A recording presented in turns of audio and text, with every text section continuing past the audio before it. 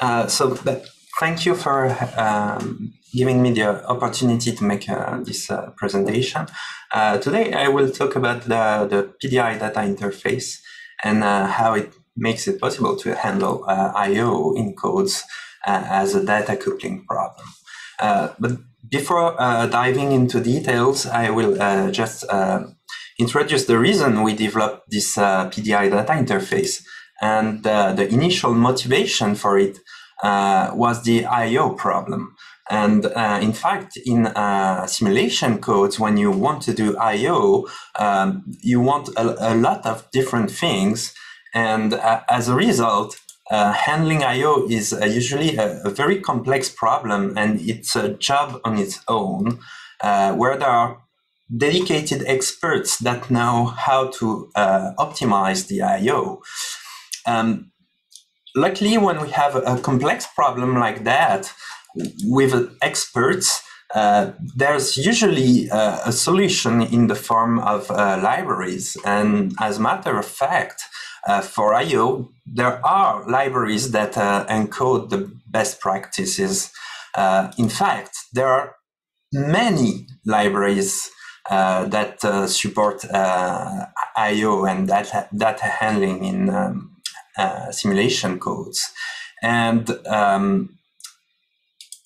because of that, choosing the best library becomes a problem on its own, because there is no library that is always the best. The best library depends on the type of I/O you do. So that depends on the type of code you're working with, what level of parallelism, what's the frequency of the I/O.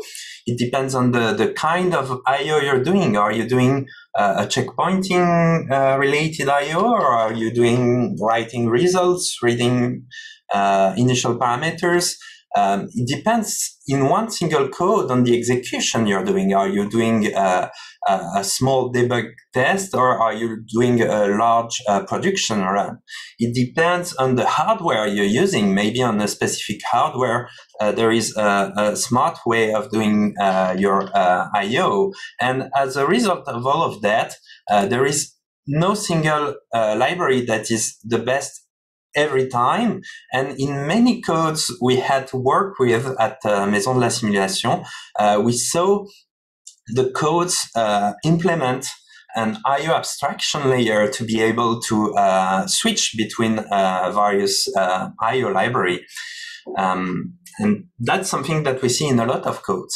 And in fact, if we take a step back and if we look at code, and usually simulation codes look like that. You have an initialization phase, then you enter your main loop. That's usually the time loop in the simulation, and then you have a finalization phase. And in a code like that, when you look at I/O related issues, we have a lot of them. At the initialization, you might have some parameter reading, data initialization. Then during the execution, you might write intermediate results, checkpoints, but also maybe you can do post-processing, in situ post-processing. Maybe you will make some outputs in the framework of code coupling. You might also have inputs during the execution, for example, for data assimilation or for coupling with other codes. And in the finalization, you might want to write results or checkpoint, final checkpoint. And from the code point of view, all of these are very similar. You either export or import data. But the libraries you need to do all of these parts are really different. And what we do with PDI is that we formalize that as the data handling problem in simulation codes, and we try to provide a single coherent solution to handle all of these problems. So how do we do that in PDI? Well, if you take your parallel MPI simulation code, the question is, how do you access all of these data handling libraries that provide the best solution for each kind of data handling problem you have in your code? Well, in PDI, we propose to first annotate your code using a purely declarative API to identify the data in the code and to offer a plugin system through PDI to access the existing data handling libraries. And how do you join between these two? How do we fill the gap? We use something that we call the specification tree. It's a YAML file separate from your simulation file, where you can specify using PDI syntax what to do with the data you manipulate in your code. So basically, we have a declarative API in the code, and we separate the data handling from the main code. In practice, how does it work? So PDI API is very simple. We first have two functions for initialization and finalization. The initialization function takes the specification tree, the YAML specification tree, as a parameter, and the finalization function will just release all PDI-related resources. Then the two most important functions in PDI are PDI share and PDI reclaim. With PDI share, you declare that one of the buffer you manipulate in your code reached a coherent or consistent state, and you will share it and reference it in a PDI buffer store. We will see later what this buffer store is. But so what do? You give a unique name to your buffer, a unique identifier. You give a pointer to the data, and you give a right for PDI to access the buffer. So either you want the data to go out of your code, or you want the data to get in your code. So out is similar to write, and in is similar to read, and you can also do in-out. And so share means your buffer reached a coherent, consistent state, and reclaim means you will now reuse the buffer that has this identifier for something different, and you unreference it from the PDI store because you want to be able to reuse it. So in practice, in the code, it will usually look like that. You will have a pair of share and reclaim. And in between the share and reclaim, we have what we call a shared region. So in this part of the code, between the share and the matching reclaim, your data is referenced in PDI store, which means that the plugins can use the data you have generated.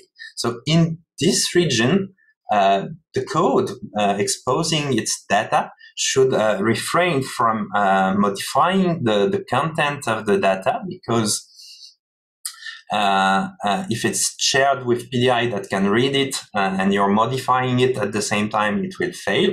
It's a bit similar to what you have if you do MPI isend and then MPI wait.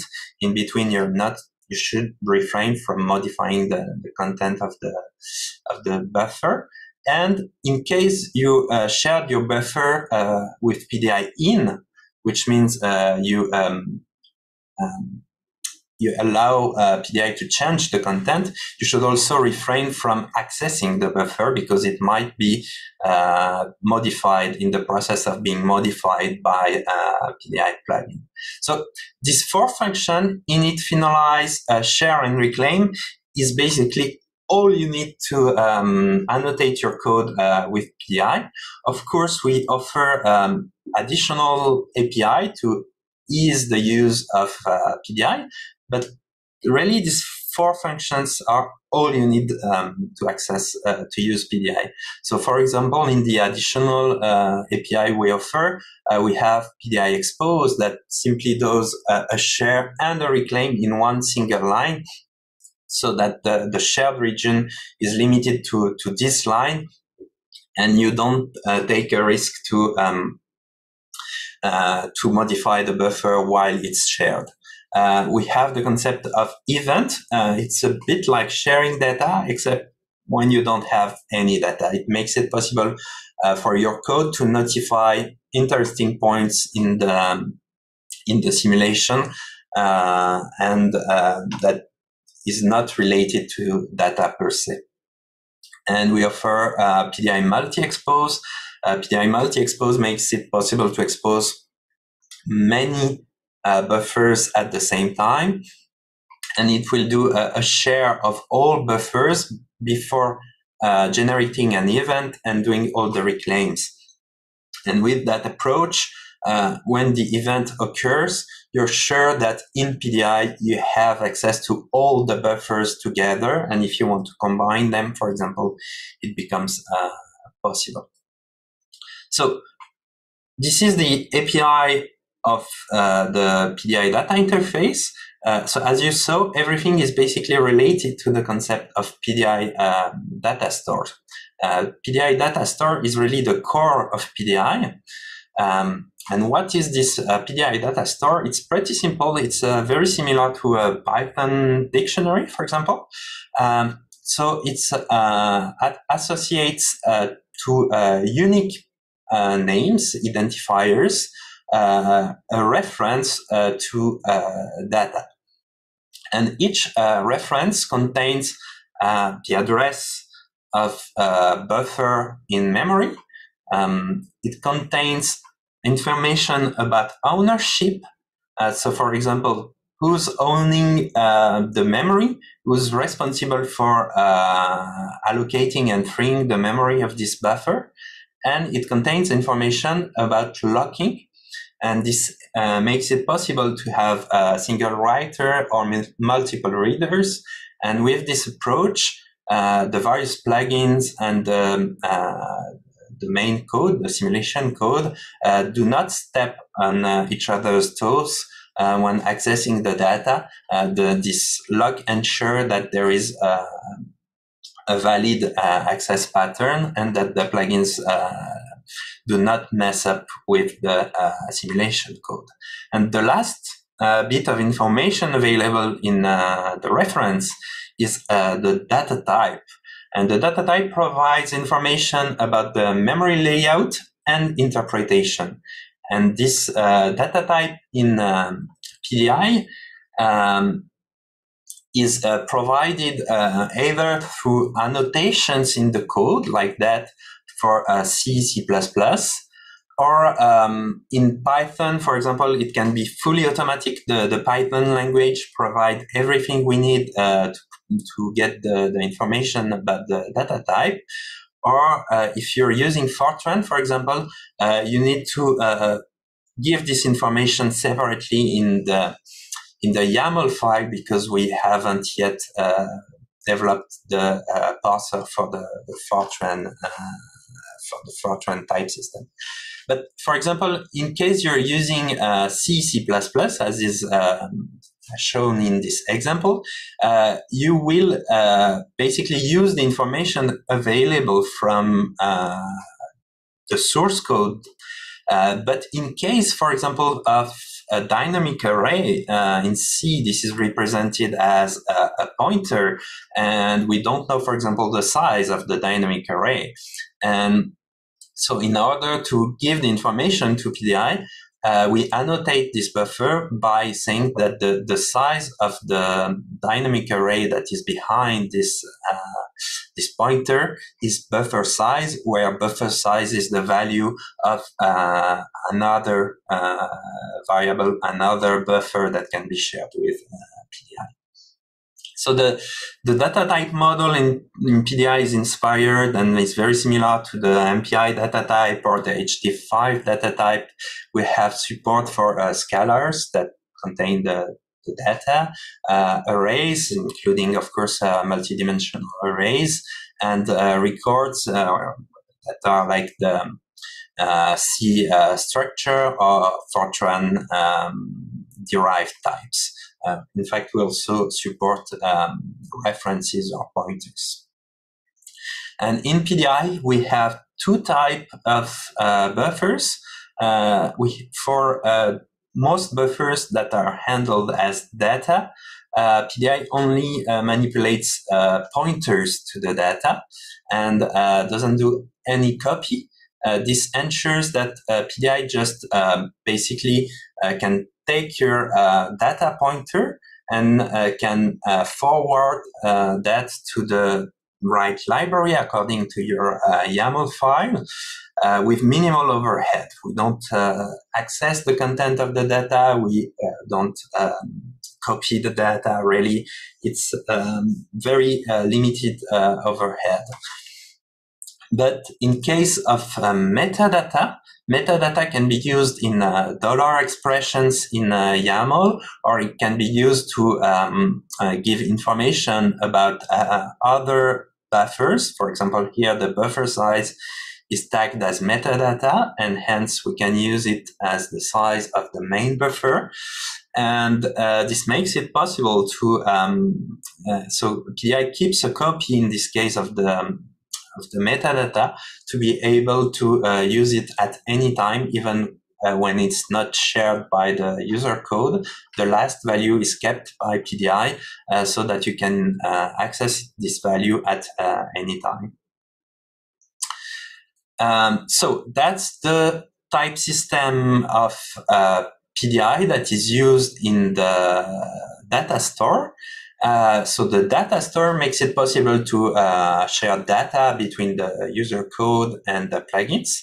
But the second aspect of PDI, in addition to data, is control.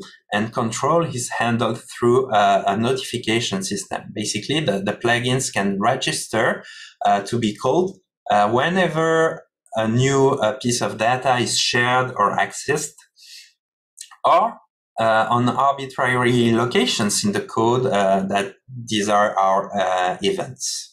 So this is really what PDI offers, a system to share the buffer containing the data of the code, and a notification system so that the plugins can react and use this data. So what plugins do we have in PDI? We have plugins for input-output, using, for example, HDF5, parallel HDF5, NetCDF or parallel NetCDF, and other IO library that is called SignLib, and that's developed at Jülich Supercomputing Center. We have support for special purpose IO libraries like the FTI fault tolerance interface or Sensei for visualization. We have support for libraries that provide that make it possible to integrate in workflows. I will say a bit more today about integration in a workflow with Dask using the Deisa plugin. We have support for the FlowVR workflow system. Melissa is a work in progress. It's a tool for ensemble runs. And you can even write your own code to handle the data exposed to PDI. For example, using dollar expressions, very simple language embedded in YAML. Or you can use Python if you want, C, C++, Fortran. Basically, you can really add processing after the fact through the plugin system. So how does it look using a plugin? For example, with the Dekel HDF5 plugin that makes it possible to use the HDF5 file format and the HDF5 library through PDI. So let's say you have a code instrumented with PDI like that. You can write with this plugin your data in the HDF5 format.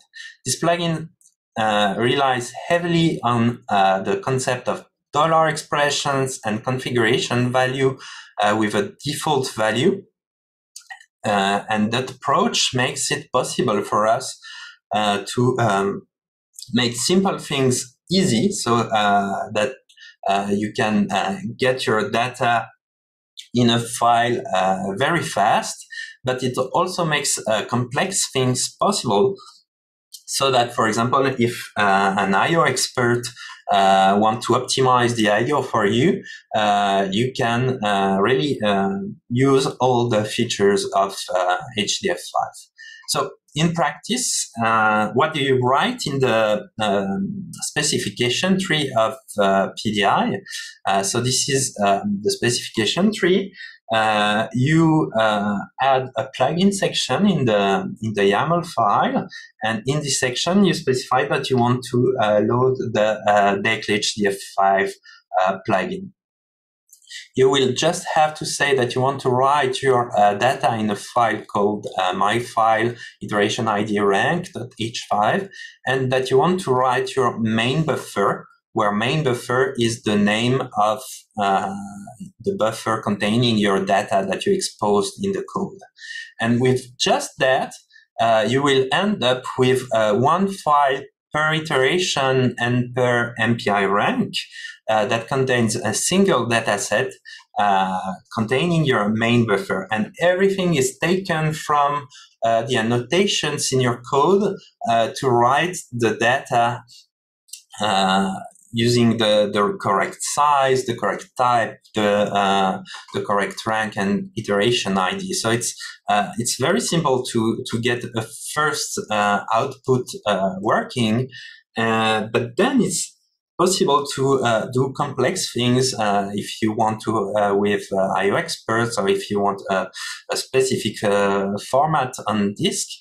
For example, here, by changing the plugin configuration, I chose to use a parallel HDF5. So I've also loaded an additional plugin, the MPI plugin, and to create a data set with a different name. In this case, my data set is a 3D data set instead of 2D.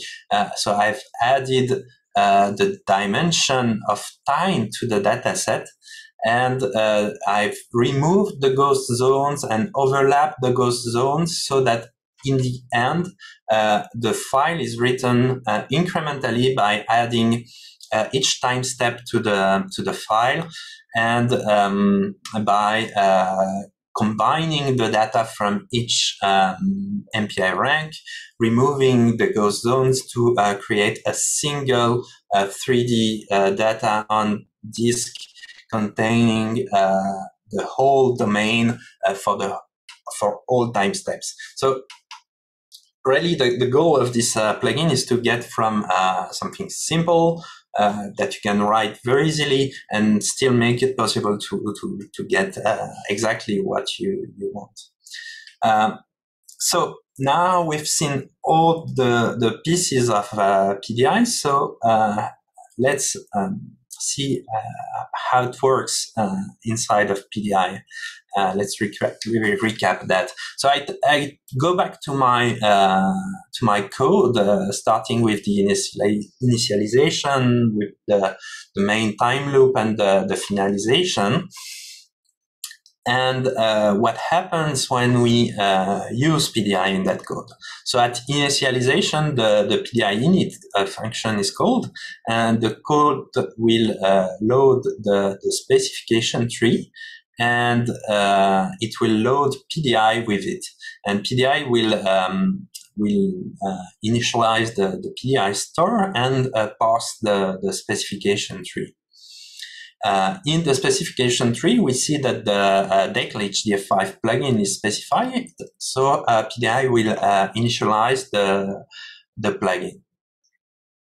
Then, when the code starts executing and reaches a point where there is a buffer that is shared with PDI, the PDI share function is called, and the data reference is stored in the PDI store. As in reaction to that, PDI will emit an event saying that this new data has appeared in the store, and it will notify the plugin, the Dekel HDF5 plugin. The plugin will use its configuration in the specification tree, and we'll see that this piece of data is interesting to it, and that the user requested for it to be written to disk. So it will access the store, read the data from it, and write it to disk. So basically, just in your code, by writing it and annotating some information about the data type, and annotating also information about buffers availability with the share and reclaim system, you have done everything you need. You can now compile your code, and you're done. On the code side, you don't need to recompile. You just have to change the YAML file, and you can change the library you use. You can change the IO pattern, and you can do even more. In the YAML file, you write what you want to do with the data of the code, and you can use the pre-made plugins that PDI provides for HDF5, NetCDF, etc., etc. Or you can write your own code. And this information describes the behavior, describes what you want to do with your data by reacting to the events emitted by PDI and accessing the data in PDI store. This is really what PDI provides. On the one side, the code written once, compiled once, and then all the data handling can be done and changed without even recompiling the code. You can change the library you use without even recompiling your simulation code. So basically that's PDI. So now let's see from a performance point of view how it behaves. So this is an experiment that was done on the Mare Nostrum supercomputer, where we took the Gisela code and we checkpointed this code. And here we use a fixed number of 4 nodes, so small execution. But what we vary is the size of the problem on these 4 nodes. So basically on the right, you have a rather big problem that fills the node memory. And on the left, you have a very small problem where basically you only manipulate metadata and the data size is very small. And we ran this experiment with 3 approaches for checkpointing. Either no checkpoint, or HDF5 for checkpointing, or the dedicated fault tolerance interface for checkpointing. And all of these we did either using directly the library or through PDI. And what we see is that for a given approach, which is identified by a color, the circle is the direct use of the library, and the cross is the use through PDI. And apart from a bit of noise, basically the use of PDI is not noticeable. Really, whether we use PDI or not, we see exactly the same execution time for these 4 approaches. What we've also done is a weak scaling. So it's similar experiment, but this time we scale from 4 nodes to 128 nodes. We still have the same results. Whether we use PDI or not, it's irrelevant from a performance point of view. There is no noticeable overhead. The only difference is depends on the underlying library used for I/O. An interesting point to notice here, however, is that, of course, the faster the approach that takes the minimum time is always to not do any checkpoint. But if you want to do a checkpoint, the best approach changes depending on the number of nodes you're using. So sometimes it's best to use HDF5. Sometimes it's best to use FTI. And with the use of PDI, it becomes really easy to switch from one to the other, and you don't have to change the user code at all to switch from one to the other. The last performance evaluation we did in this experiment is to evaluate the memory consumption. So here, this is the memory consumption with no checkpointing, with HDF5 checkpointing, and with FTI. And what we see is that in all these cases, the approach without PDI in red or with PDI in blue, they really are very similar from a memory consumption point of view.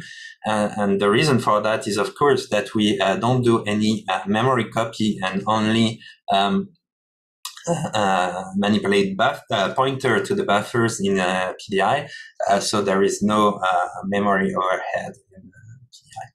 So basically, that's PDI for I/O, but I said that you can also do more than I/O.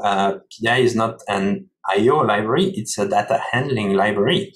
And you can use other plugins like the PyCall plugin, where you can write your own Python code inside the YAML file. So in this example, we write the Python code directly in the YAML, but of course, most of the time you will call a function defined in the dedicated Python file. But with this plugin, the data that you exposed through PDI becomes available as an NumPy arrays. And you can manipulate these arrays using Python. And for example, you can here transform your data by multiplying the content by 4, and you can re-expose the result. And this result you might then use HDF5 to write it. So this approach makes it possible to call Python in your simulation process, in your simulation thread. After the fact, you don't have to link to Python, you don't have to do anything Python related in your simulation code. It will load everything that is required, transform your data, and you can write transform data instead of your original data just by adding a few lines of code in this YAML file. This is really useful for in-process processing, for example.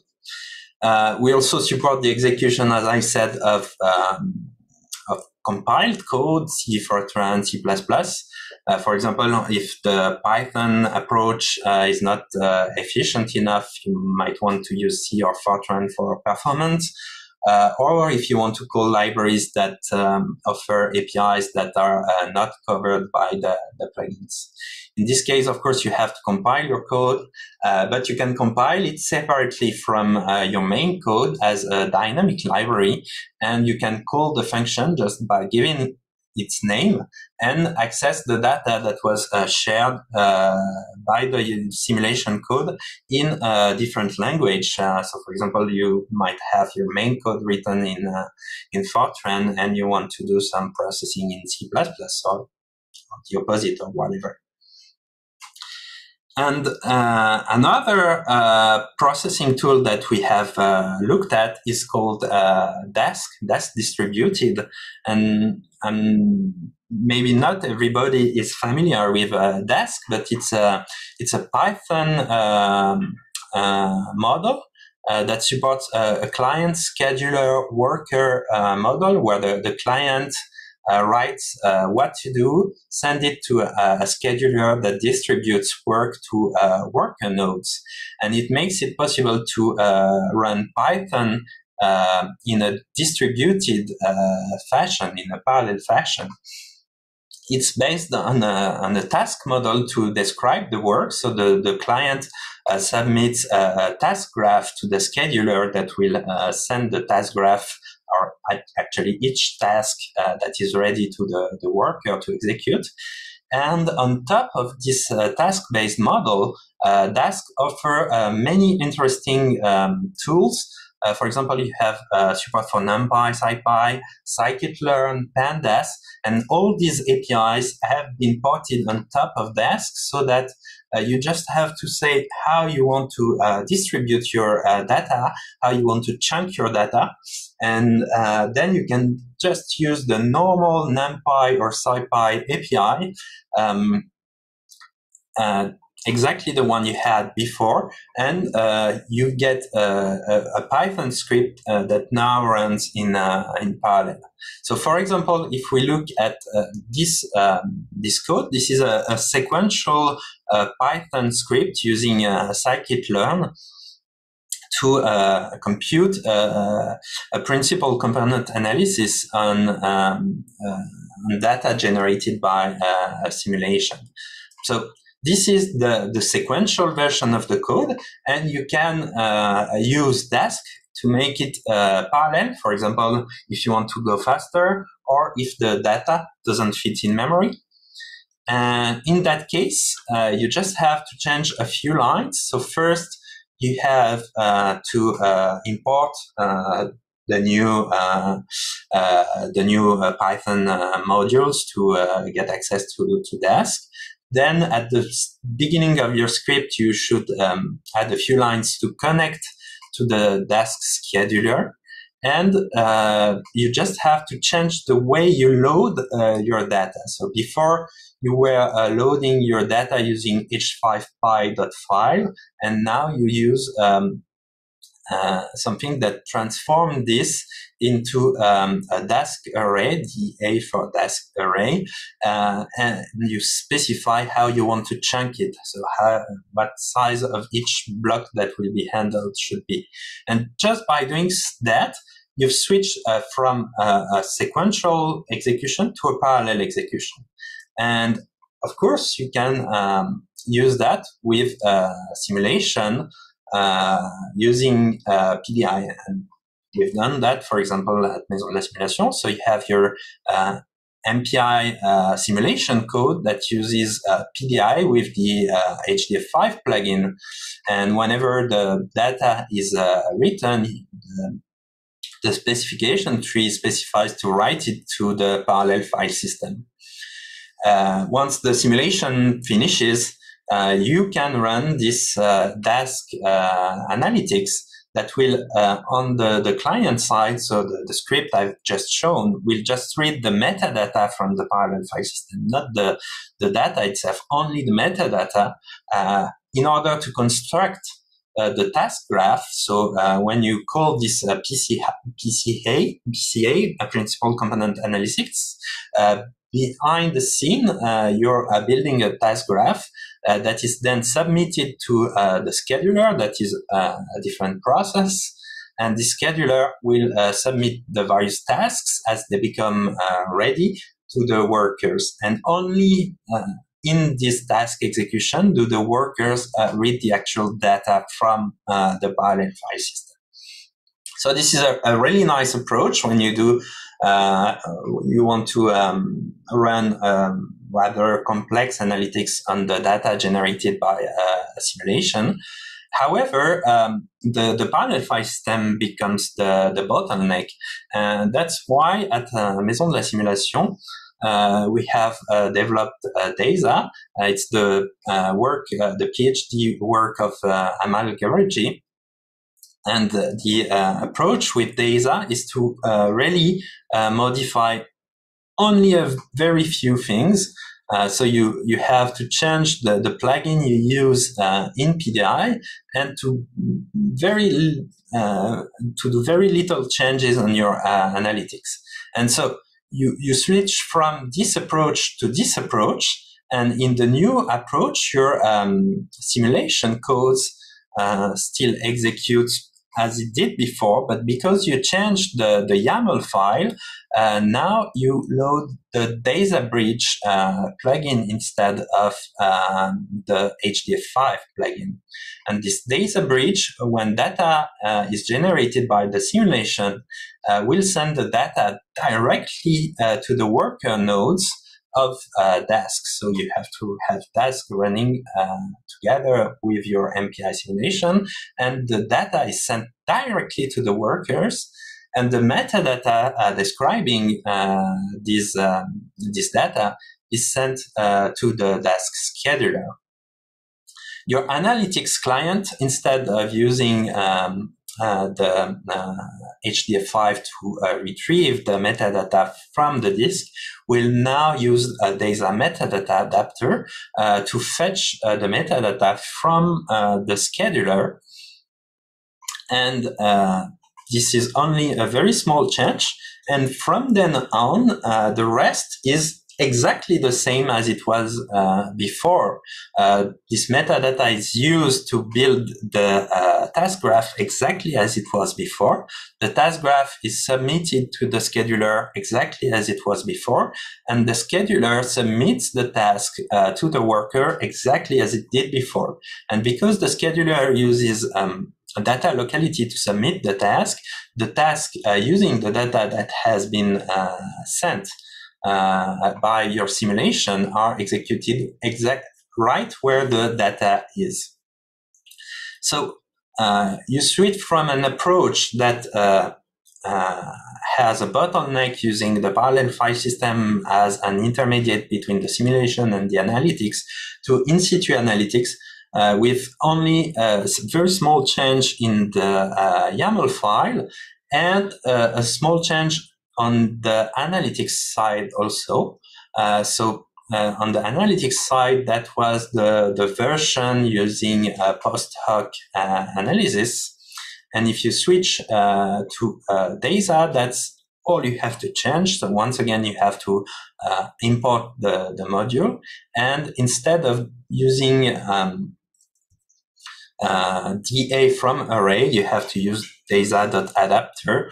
But that's it. The data you load comes from, or the metadata actually comes from a different place, but you don't have to change anything else. And from a performance point of view, we've done a little experiment comparing three solutions. So we run a small simulation, that's a heat equation simulation in this case, forward finite differences, a very simple one, on the Ruche cluster that you will use for the tutorials. We use X cores for the simulation itself and Y cores for the analytics.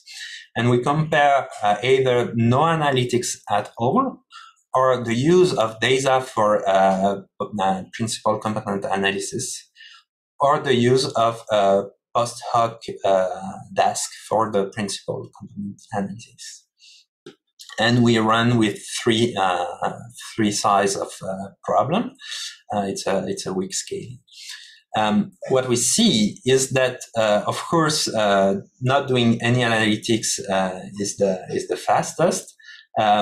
When we run the post hoc analytics using Dask, we have to add to the execution time, the simulation time, we have to add the time to write data to disk, and we have, after the fact, to run the analytics. The analytics uses less nodes than the simulation, but it takes quite a lot of time. By using Deisa, we run the analytics, of course, on the same number of nodes, but together with the simulation. So during the simulation, we use a bit more nodes. But instead of writing to disk, we send the data through the network to these additional nodes. And what we see is that in that case, the execution time of going through the network is much, much smaller than the execution time for writing and reading from disk.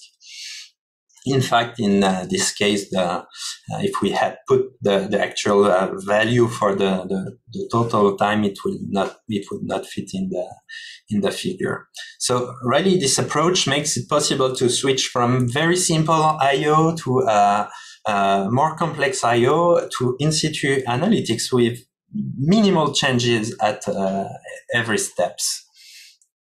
So let me conclude by saying that in practice, PDI is a library that is publicly available. The license is a free open source license. We have regular releases. We have packages available for many Linux distributions. So for Debian, you just have to do apt-get install PDI and you have it. We have a SPAC recipes to install it on your supercomputer. We have online documentation about PDI, and it's really a library that we target for production. We really test it a lot.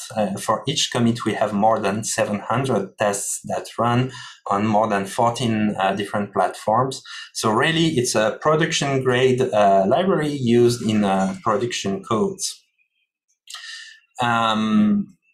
So, yeah. And to conclude, I just want to say again that PDI is a library for data coupling. It's not an I/O library.